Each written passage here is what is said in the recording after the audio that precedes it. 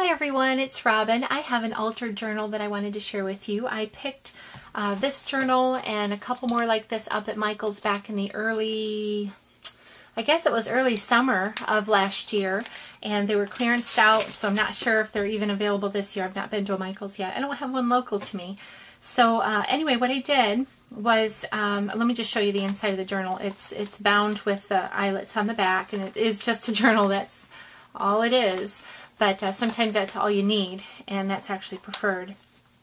So what I did, besides, the glossy accents, I added a doily as a base for the arrangement there. And what I did to get the shape, I just set it down onto the corner, and then I traced around this decorative edge there, and then cut that out and glued it down. And then this beautiful trim here is the rosette trim from Wild Orchid Crafts, and it's the one that has the really pretty glitter or foiled edging on there. And I'm not sure if this is still in the store. I've had this all summer and just a few months, so I'm still enjoying it. But all I did, I took two of the rosettes, cut off the tooling, and then just kind of smushed them in up against these two trellis roses. And the trellis roses are the mixed purple and lilac two-tone 35mm, and I've added some, because of the foiling and glitter around the rosette trim, I added some stickles in, let me show you what that is. The crystal, I think it is? Yeah, the crystal stickles. And, also to this little white one here, and this is just one of the 10mm open roses in white.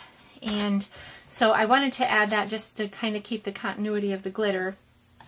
And I think it looks so cute. It's almost like a butterfly, and I did actually think of making it a butterfly, but just kind of didn't work out with the pins. And speaking of the pins, I took two of just the white stick pins, and they're actually a good size. I think like 3 inches for the, let me just tell you.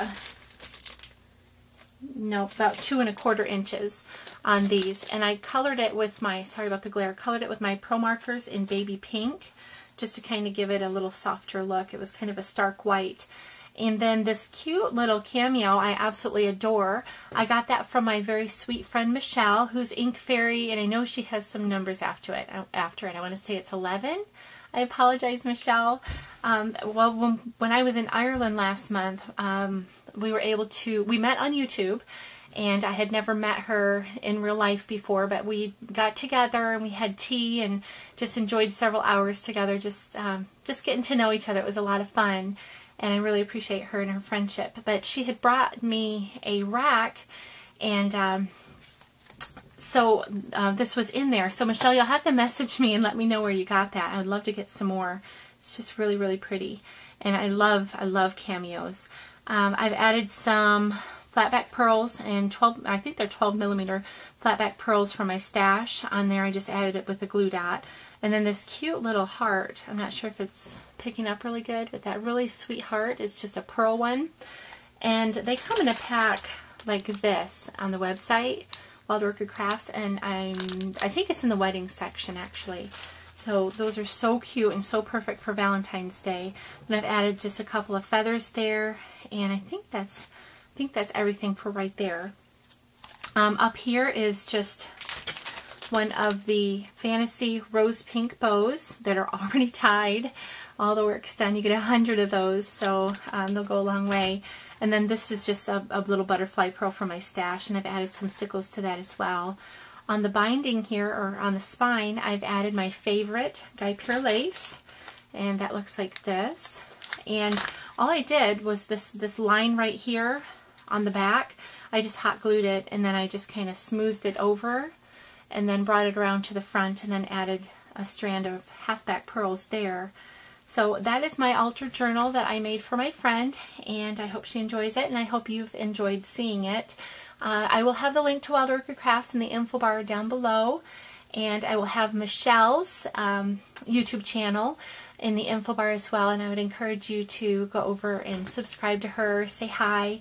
She's only done one video, but I think if we encourage her, I think she would make a couple more. So anyway, I will also have the Wild Orchid Crafts YouTube channel as well as the Facebook page links down below. So thank you so very much for watching and for all your kind comments. I truly, truly do appreciate each and every one of you, and I hope you have a great rest of your weekend. Bye-bye.